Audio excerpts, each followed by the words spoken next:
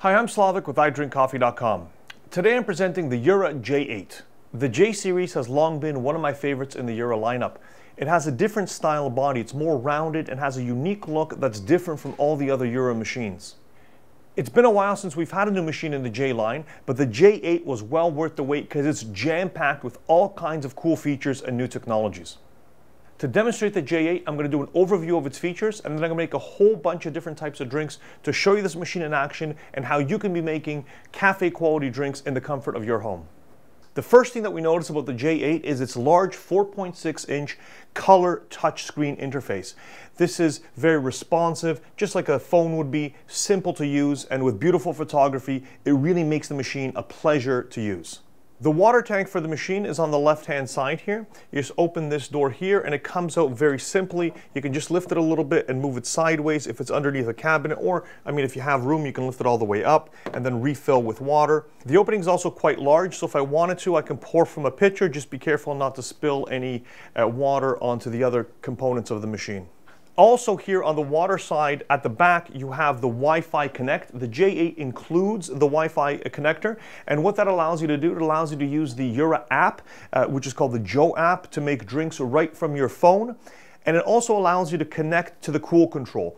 I have here the 1-liter cool control, and this is an optional accessory, of course. It keeps our milk nice and cold, and it's possible to connect the cool control to the machine, but you'll also need to buy the cool control first and the Wi-Fi connector for the cool control. Those two items are sold separately. Also at the top we have the coffee container. It's got a nice chromed lid. That's a 280-gram container, and you just put your coffee up there. Behind the coffee container we have the standard bypass doser, and this is if you want to make a different type of coffee, like maybe a flavored coffee or a decaf. You would put ground coffee in there. To the right of the bypass doser, we see the grind adjustment. Now, this is a fairly standard feature on super automatic espresso machines, but Jura has introduced a very cool new feature, and we'll see this when we're making drinks. It actually will tell us to adjust the grind based on the type of drink that we're making. So if we're making an espresso, it's going to tell us to go to the intense side, which is a little tighter grind. Or if we're making, let's say, a cup of coffee, it'll tell us to go to the mild side. You're actually changing the grind fineness to get the very most out of your drink. It's something that we haven't seen on super automatics much before. All of this is made possible using Jura's new generation grinder. The J8 is powered using the PAG2 Plus grinder, which is the very latest technology from Jura in Switzerland. On the front of the machine, we have the height adjustable coffee spout that's here in the center. This can be adjusted from 6.5 centimeters to 11.1 centimeters. And on the right here, of course, is if we want a milk-based drink, that also adjusts, and that adjusts from 10.7 centimeters to 15.3 centimeters. So in the highest position, 15.3, you can fit quite a large cup if you like a nice tall milk-based drink. Back here, we have the dreg drawer, which is the spent coffee. So that's the used coffee container. And the drip tray, the machine will prompt you to empty this when they're full, but that's basically where the coffee goes after it's finished brewing. And there's also excess water, which also has to be poured out every now and again. Another fantastic feature that the J8 has, which is completely new to espresso machines, is what Jura calls the coffee eye. And if you've ever owned a super automatic espresso machine, I'm sure you would have experienced this annoying kind of issue that sometimes comes up where you accidentally press a button and then you're struggling to find a cup of coffee. With the J8, you don't have this problem. The J8 knows that there's no cup, so I have the option to cancel. It doesn't start the process right away. I would have to put my cup down, and only then can I begin brewing my coffee. That's really cool because it really happens quite often, and this saves you the annoyance and also saves you the coffee. And that works on both sides. It's both the milk and the coffee side. So if I want to make a coffee drink, I place my cup here, and it scents the cup, and you see I only have coffee options. It doesn't even give me a milk option because the cup is on the coffee side. If I wanted to make a milk-based drink, I would have to put it on the milk side, and now I have the option to make more drinks. I can scroll into the second menu and you see all the milk options. It's a really neat feature and also unique. We've never seen anything like this before. So now let's see this machine in action. Let's make some drinks. And the first that I'm going to do, like I always do, is a double shot of espresso, or actually 2 espresso. So I adjust my coffee spout all the way down, and I'm going to do 2 cups. So I press this button up here, and I can get the 2-cup option. And now every drink that you can make a double of switches to double. So I'm going to press that espresso. And here you see the coffee strength. You can adjust this on the fly if you want your coffee to be stronger or if you want it to be milder. There's 10 different strength settings, so that's quite a bit. You can really fine-tune that coffee. So in order to do 2 shots of espresso, what the machine does is 2 cycles. So that was the first one, and now it's doing the second cycle. So it did half the shot, and now it's completing the cycle with the second half.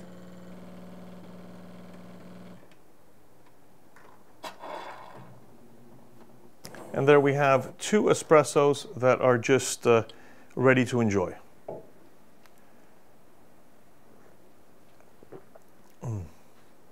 The next drink that I'm going to show you is an Americano, and the J8 makes real Americanos, which I like, because sometimes you'll have drinks like a long coffee or a lungo, some people will call it, and what that is doing essentially a long extraction, so just running more water through your espresso, but that's not a real Americano. An Americano is espresso mixed with water. So I'm going to press the Americano button, and I'm leaving the coffee strength where it is. It's fairly high, it's 8 out of 10. But the volume, it's set at 3 ounces, which I think is actually a little too much, so I'm going to lower. And you can change all of these settings right on the fly. So I changed mine down to 1.5 ounces as opposed to 3 ounces. Now I am making these changes on the fly, but you can also pre-program these, so you pre-program it to whatever your usual coffee is. And then, of course, you don't have to worry. You just press that button and it'll do everything automatically for you. I changed the water to 5 ounces, but I'm actually going to go a little bit higher. I'm going to go to about 7 ounces because this is about a 10 ounce cup. And you can see the water spout dispensing hot water. Everything is done all at the touch of a button. Very cool. And there I have Americano that's ready to enjoy. And I can save it actually now as well. If I wanted to save these settings for next time so I don't have to do those adjustments again, I can certainly do that. But before enjoying my Americano, let's say I want to make it into a cafe misto, I can just add some milk to it. And I press the milk portion. It tells me to adjust my position just so I have steamed milk. The machine is just raising the temperature to steaming temperature.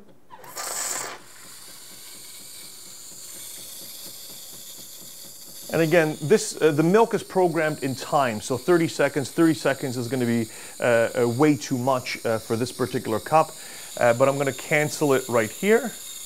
And I've made my Americano into a misto. The next drink I'm going to make is a milk-based drink. I'm going to put my cup on the right-hand side, on the milk side. I'm going to lower my spout just to match my cup there, and I'm going to press the latte macchiato button. Now the machine is telling me to adjust my grinder like I mentioned before, so it's asking me to go to a mild setting. So I do that up here, and the grinding will begin automatically. As soon as you make that adjustment, the machine knows and begins grinding the coffee and preparing your drink. So the default is 33 seconds on this, which I think is a little bit too much. So I'm going to lower that down because my cup's a little bit smaller. I'm going to come down to 22 seconds. Now the point of a macchiato, the idea is you want 3 layers basically, and that's why it's nice to serve in glass rather than you know, like a ceramic cup, because you can see what's happening. And what will happen is the foam rests on top, the espresso will be in the middle, and then the milk at the bottom. And you see the machine's prepared the milk and it pauses for 15 seconds. And the reason why it's doing that is to allow time for that milk and the foam to separate. And now it's going to add the espresso. I'm actually going to reduce that down to 2 ounces as well. And you can see that coffee settling in that middle layer. Macchiatos are really a very attractive drink. It's visually very appealing. And I'm going to save my setting for next time. So now, the next time I press the latte macchiato button, this is the result I get. I don't have to worry about making changes for my cup. It's ready to go, and I think it looks pretty good. The next drink that I'm going to make is a bit of a departure for me because it's not something that I usually do. It's going to be a flavored latte. I'm going to be using Jura's sweet foam technology, which is also a feature that I think it's the first time we've seen this in an espresso machine. What Jura includes with the J8 are these little syrup attachments. So my syrup will go into here. So I'll just put some syrup, give it a pump of syrup into here. And again, you do this to taste. I just put a pump in a little bit. Like that. And what Jura says is that, of course, you can add syrup to your latte after the fact. But this actually extracts or prepares the milk, steams the milk with the syrup and mix it together. It says it gives you a better infusion and a better result. So what we do is we remove the normal milk spout. I'll take that off, just put this aside. And then I attach the syrup attachment, just like that. I'm gonna place my cup right here, lower my spout to the correct level, and press the sweet latte button. The machine is telling me to connect the syrup attachment, which I've already done. And with the sweet latte, it's brewing the coffee first, so it's adding 2 ounces of espresso. And then we add some milk foam.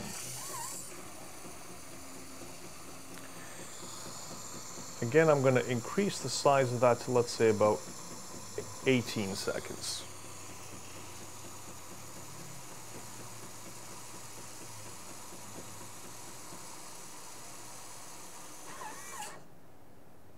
And it's ready to enjoy. You can definitely taste the French vanilla flavoring. It's quite nice, and if you enjoy flavored drinks, this really is something completely different, something we've never seen before, and I think quite cool. The machine comes with 2 of these syrup attachments, but more can be purchased. For example, if you're preparing different flavors for different people, or again, of course, syrup can get sticky, so you do have to wash them. I want to point out a cool feature when you have the cool control connected to the machine. Now what I've done is I've removed the milk from my cool control, so it's empty, it's showing red on the actual display. It means there's no milk. I put my cup there, the coffee eye knows the cup is there, but it won't let me make any milk-based drinks. If I press latte macchiato, it tells me to fill the milk container. This is only possible if you have that Wi-Fi Connect, so those are optional accessories, but it really makes the machine very high-tech and very fun to use. So we made a few different drinks, some coffee drinks, some milk drinks, and with milk, cleanliness is of course very important. I'd like to rinse the milk system. I'm going to press the settings button and then press the rinse button here, and then the option right at the bottom left here is rinse the milk system. Just going to put a container underneath there, just this cup right here. And the machine's just going to rinse out any excess milk inside the system to keep it nice and clean. This cool control here, this is the 1 liter. You can leave milk out there all day. It's not recommended to leave it overnight. Overnight, you maybe want to put that into your regular fridge and turn that off. But if you're having a party or if you're making drinks throughout the day, the cool control is a great accessory, keeps the milk nice and cold, fresh, and ready to brew. Also, please don't mistake rinsing the milk system with cleaning the milk system. The system does have to be cleaned using the Jura cleaning products. That is a process that takes a little bit longer. It's about a 6-minute process, but you should also be doing that as part of your regular maintenance. There really is a lot to like about the Jura J8. According to the spec sheet, it's capable of making 31 specialties. So that's a huge amount of drinks that you can prepare in the comfort of your own home, all at the touch of a button. This machine is super easy to use and it produces great results. If you have any questions about the Jura J8 or any one of our products, please feel free to reach out to idrinkcoffee.com. We're always happy to help. Also, please subscribe to our YouTube channel for more videos like this about espresso machines, about coffee grinders, everything to do with coffee. Thanks for watching and have a great day.